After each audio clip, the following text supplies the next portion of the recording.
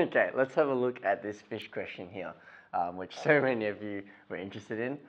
The question is, what is the weight of a fish if it weighs 10 kilograms plus half of its weight? Now, just initially, that wording can kind of throw some students off, but have a look at what's actually going on here. If I have some fish, I don't know, there we go, can't draw it too well, but let's say we take this guy, and I'm asking, what if I have 10 kilos plus half of whatever he is? So I'll cut him in half, and I'm just going to have half of him. That is equal to his weight. So then what's his weight equal to?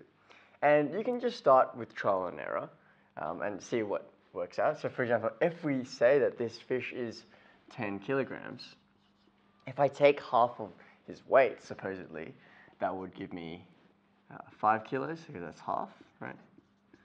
If I add that to 10 kilos, again, I should end up with his weight, which is what I started with, but that doesn't quite work out, right? So that doesn't make sense. And you can try and start, use lots of numbers and see what you get. It turns out the answer is 20, because if you take 20 kilos, right, if you take that weight and say, okay, what's half of that? Well, half of that would be 10 kilos, right? And if you take that 10 kilos and you add it to that one there, well, if you just say that that's 10 kilos there, that's half of them, you add them together, you do end up with 20, and that is actually what I started with, right? So that's how we can approach a problem like this. We can try and guess some numbers and see what happens. If it works out, then I get my answer. With a lot of these problem-solving questions, though, there's always a kind of algebraic way we can apply here. And that's why algebra is so useful, because even when we don't know some information, I don't know what his actual weight is, I can still approach this kind of problem. Let's get rid of this. What if I said, okay, if I take 10 and I add half of the weight. Now, because I don't know what the weight is, I could say, let W, some letter, equal to the weight. All right, so I'll put that in for now.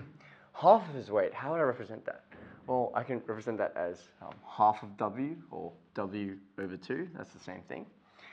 And when I add that, I will get the weight that I'm looking for, right? Because that's the whole thing. Because with fractions, if I'm trying to solve for an equation, I usually don't want those there. So I multiply by 2 to get rid of that. Now, when I multiply by 2, I have to multiply every term by 2, right? So I'm saying, okay, I've got 2 times 10 plus 2 times W over 2 equals to 2W. 2 times 10, that's just 20.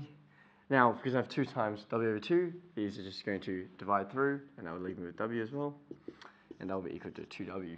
And then I can just solve it. I can subtract W from both sides, and I'll end up with 20 is equal to W. So if I take away 1 W from 2 lots of W, I'll just end up with 20 equals W, or we prefer to write it like this, W equals to 20. And that's how you can get your answer of 20 there, 20 kilos. So a few different ways we can approach this question. Either way, that's how we can find the weight of a fish if it weighs 10 kilos plus half its weight.